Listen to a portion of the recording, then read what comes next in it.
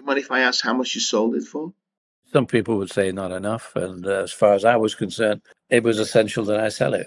It was really to get Reebok to grow. And people say, yeah, well, do you regret selling it?